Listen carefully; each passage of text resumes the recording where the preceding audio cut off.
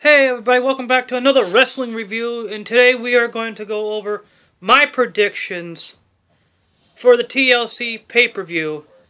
And we're going to start out with the team of the Wyatt family versus Team ECW.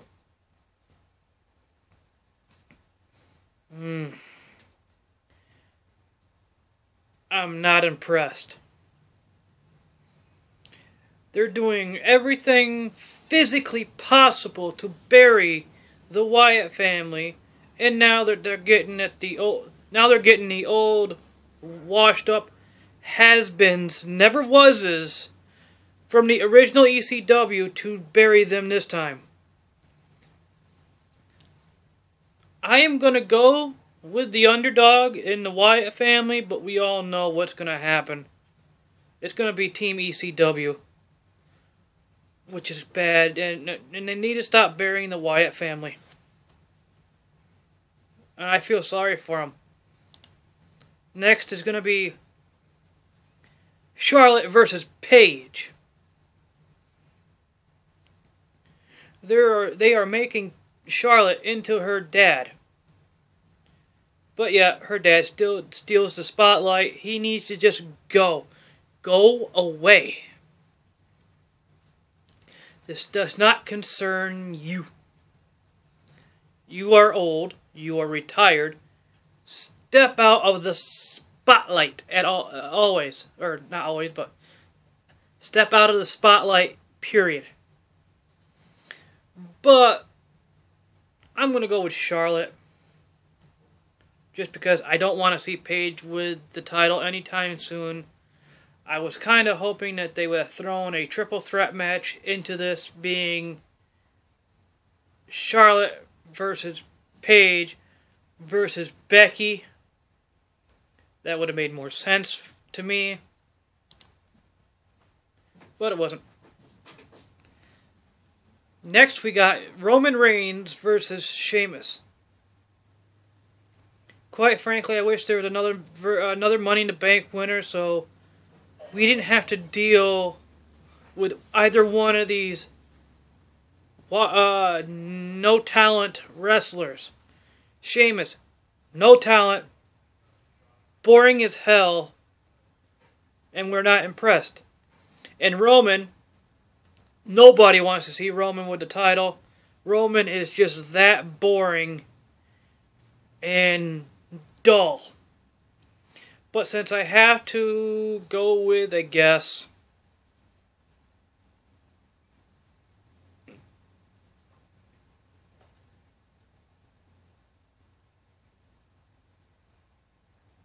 I can't go with a guess. I can't go. This is bad. This is bad. All I gotta say is John Cena, save us. But if I have to go with a guess, I'll pick Sheamus because nobody wants to see Roman with it. And I'm sorry. Yeah, I did say save us, Cena, because in all reality, Raw is bad without Cena.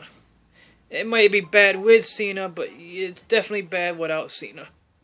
And without Seth as well. Because now, since they're gone, you got Sheamus and you got Roman in the main event.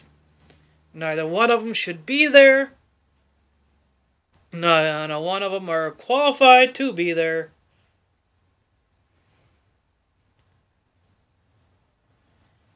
And that pleads my case.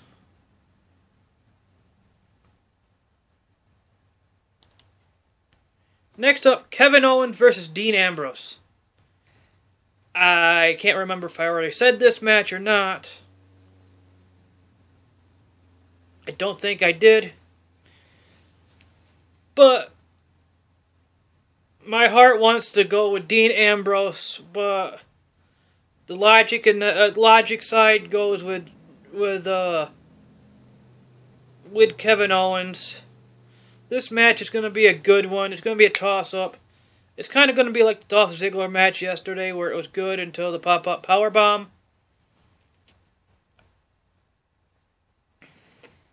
But since they are doing more stuff with Dean, I am going to go with Dean for the upset. Next match, the triple threat match for the tag team titles puts on the New Day versus the Usos versus the Lucha Dragons. Quite frankly, that the number one contendership should have gone back to the Usos anyway, since they never really got their proper rematch that I know of, since they were hurt after WrestleMania.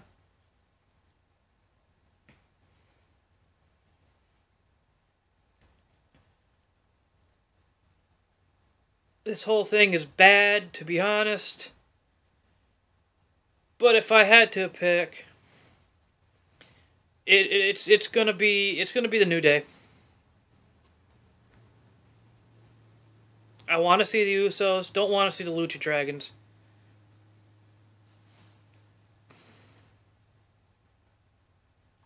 But I picked the New Day.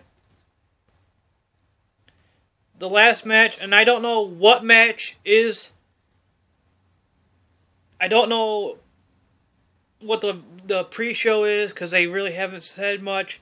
I actually was hoping it was the Wyatts, but you know, that could be the main, not the main. That could be on the main card. Now you got Alberto Del Rio versus a real American, or the all-American,